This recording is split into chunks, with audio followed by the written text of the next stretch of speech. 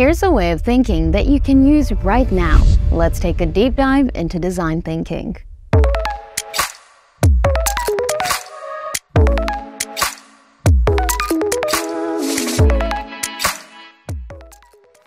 How to give users what they need.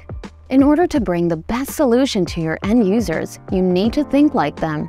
What are they looking for in a product or service? How could you improve your service or product so that your end users get the best experience? Design thinking holds all the answers. It's a user-centric framework that works even for complex business solutions. Plus, it's really simple to implement in just 5 steps. The 5 steps of design thinking. Step 1. Empathize. Using empathy means working towards better understanding your customers, discovering what their desires and objectives are, and acknowledging their needs. Without understanding the problem, a solution cannot be made. Showing empathy towards your customers' concerns and initiation to resolving their issues already places you on the right track. Set aside your personal wants and needs and what you think your users would like, or what you think would be awesome for your product to have, and ask them for their point of view. Get to know your users through research and interviews, and gather information to fully understand their needs and get a deep grasp of their motivation and experience. Step 2.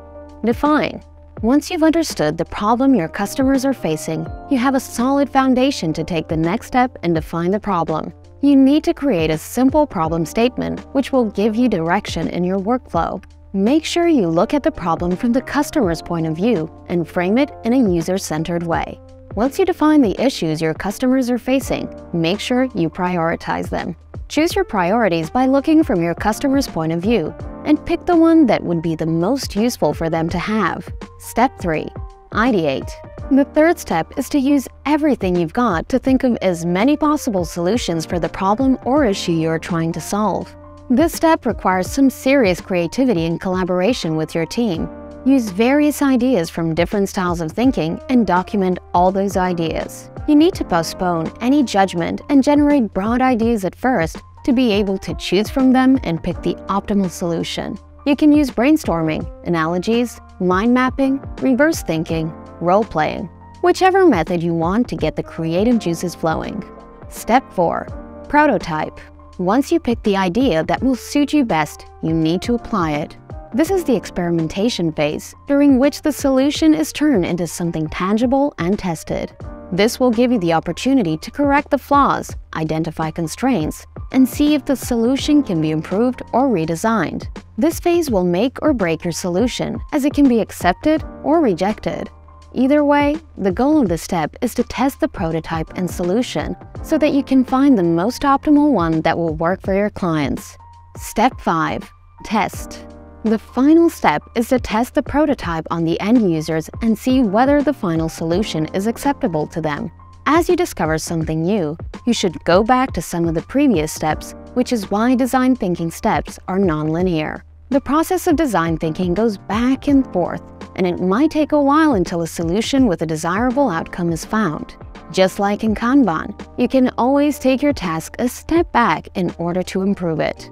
Which reminds me, we have a video on Kanban. You can check it out on our channel.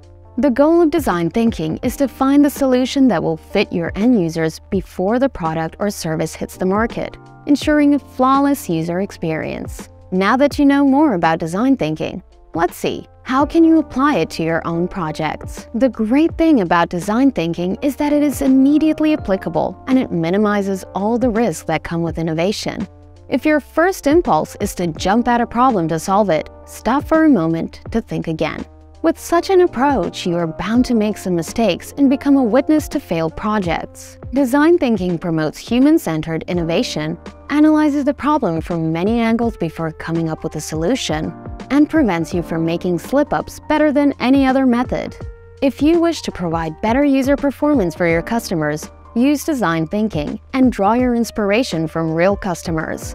So you might want to use it to improve your current project management methodology or add it to the existing one. And if you're looking for a project management tool, don't forget to check out Active Collab. We hope you've enjoyed this video. Make sure you subscribe to our channel and leave us a comment below to let us know if you use design thinking in your business. Take care and see you in our next video. Bye for now. Their needs. Think your user-centered from a custom. Promotes Don't forget.